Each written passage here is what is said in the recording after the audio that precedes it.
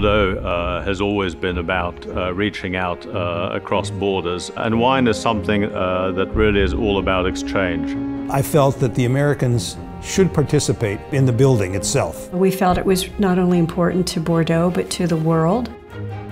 Bordeaux seemed to me the logical place to put a cultural center that would celebrate the international wine history and culture. I think Bordeaux still today is the most famous word associated with fine wine. Everybody compares what they do to Bordeaux.